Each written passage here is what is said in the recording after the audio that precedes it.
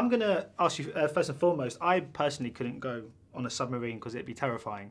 It scares me. I was just wondering if you could ever do it as a profession. Is that something that you, or even just spend much time on a submarine in real life, or would that terrify you too? I couldn't. However, Michael Smiley... I couldn't either. To be fair, my dad was a submariner, but the idea of being stuck in a tube under the water would just, no, I don't really want to do that at all. I'd be very conscious of that. Funny, I can go up in a plane, it doesn't bother me that much, but the idea of being under the water, no, in a tube for months on end. My dad did it for 7 years. He was a submariner in the 40s, so he wouldn't have been in a fancy boat either, you know.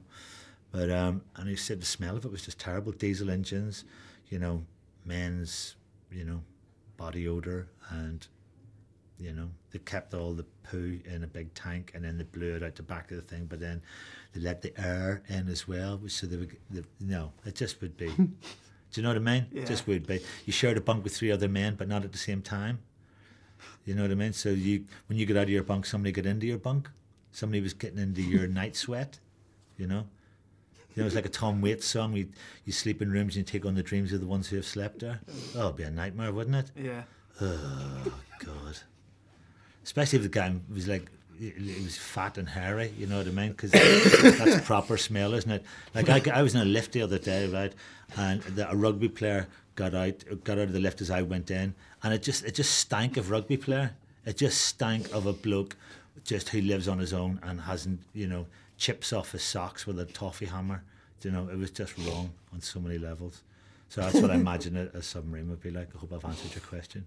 Perfectly. Thank you. Yeah. Thank you. You both, as actors, have this miraculous ability to go from being quite charming, quite affable, to being maniacal and quite vacant and just that. That was good. And quite unhinged. I just wonder, is that something that takes practice, or is that just something that's come sort of naturally to both of you? I think you've either got it or you haven't. It's one of those things. You've either got that thing where you can do that or you don't. Yeah, I never noticed it until somebody pointed it out.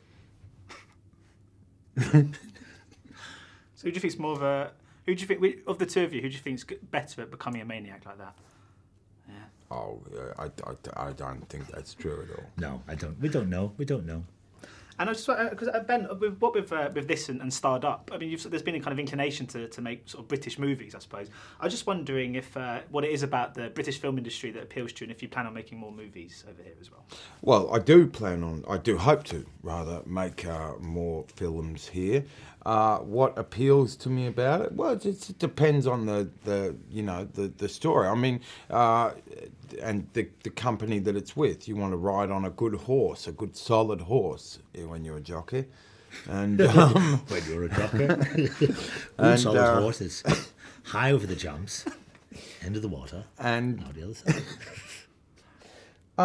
You know, I mean, some of my favourite. I mean, the British film industry, like, you know, it's had its good. It's you know, it's had good times, bad times, in between times, whatever. But it's you know, it's a great privilege to get to work over here.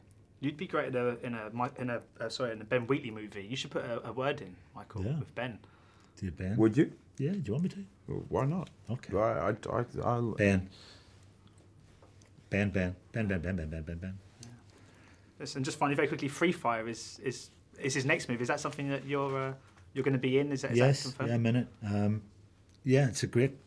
The script's amazing, and it's sort of set in the 70s, so I'm looking forward to it.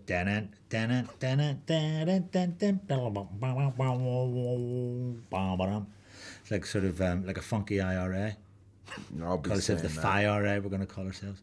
We're the FIRA. Yeah. Wait, you covered me, motherfucker. Well, I can't wait. Well, thank you so much for your time today. It's much appreciated. You're welcome. Thanks very much. Thank you very, very much. Thank you. Ladies and gentlemen, you're watching Hey You Guys! Hey You Guys, huh? Hey You Guys. Is that from the Goonies? It is indeed, yeah. Nice. Hey You